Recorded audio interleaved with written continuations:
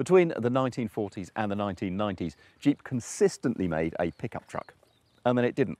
But now the Gladiator is back, and the front half is mostly Wrangler, as you can see, but the rear half, as you can also see, is 80 centimetres longer because it has this pickup truck bed of nearly 1.5 metres wide and a full 1.5 metres long. Now, despite the extra length, Jeep says this car is still the world's most capable pickup truck off-road. So let's find out.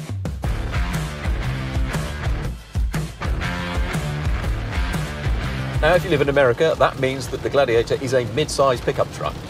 If you live in the UK, you will be thinking, this feels more than mid-size to me, and you would be right. Think of it as a rival to double cab pickups that we get in Britain, like the Ford Ranger or the Toyota Hilux, Nissan Navara, Volkswagen Amarok. And of those, it is closest in ethos to none, because they all are commercial vehicles because they can put more than 1,000 kilograms in the load bed that they have back there. Now, this Jeep cannot do that. It has a steel load bed, which apparently is better than aluminium or composite for being durable. But even so, it is rated to carry 670 kilos rather than more than a ton. Now, that means, it gets a little bit complicated in the UK, but that means it's slightly more difficult to get a tax advantage off of the back of it. It means you are more likely to pay the VAT on it, which is 20%, which is quite a lot.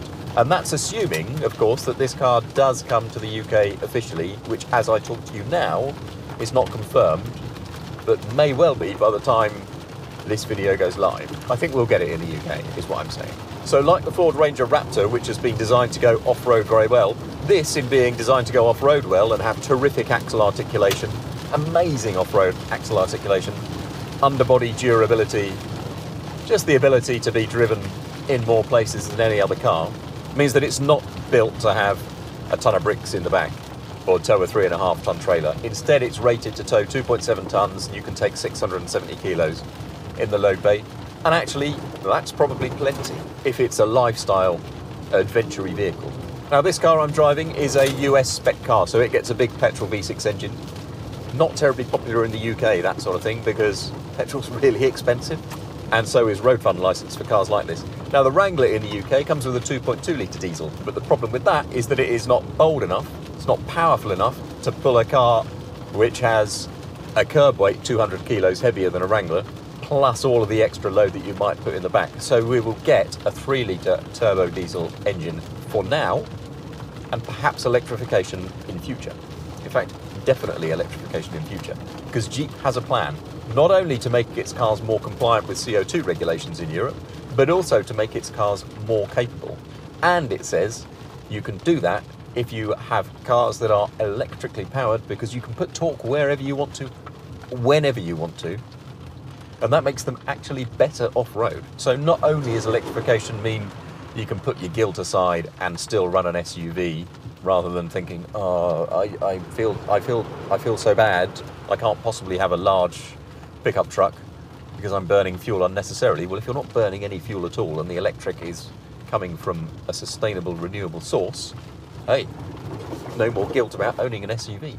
So what's it like? Well, off-road, absolutely incredible. It's driving through an 8-speed automatic gearbox, which has a low ratio option, and low is really, really low.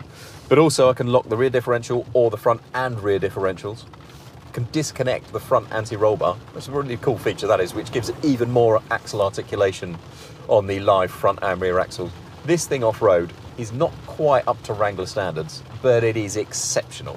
Really, really exceptional by any other 4x4 standards. What that means often on the road is that things are not quite so perfect. And the same is true here. You can tell this is a long vehicle. You can tell that the front and rear axles are dealing with different loads at rather different times. You know, the front is worrying about whatever it's worrying about, and the rear is worrying about whatever the front was worrying about some seconds earlier. So it has that kind of slight shimmy and shake, and the steering acts in a rather advisory capacity.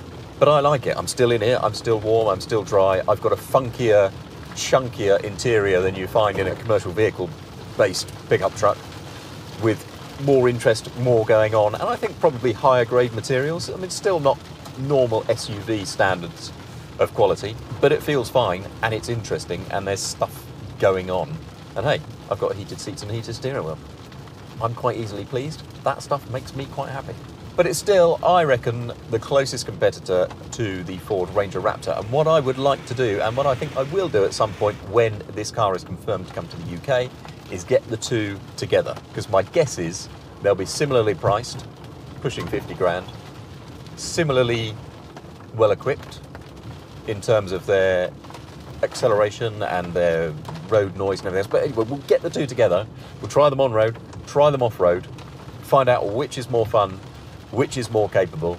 But until then, know that the Gladiator is a cool thing, and it is mega off-road, and it's just great fun. It lets you do things that other off-roaders do not let you do, thanks to the fact that Jeeps are just bought and enjoyed by people who just have fun in them. They have loads of fun in them. I mean, how much fun is this? Look, thanks very much for watching. I appreciate it more than you can possibly know. But if you give us a like, maybe subscribe. I know I say this every time, but I really would appreciate it. Like, subscribe, turn on notifications, never miss one. We're here on YouTube at least every week. At autocar.co.uk, there is new stuff all the time.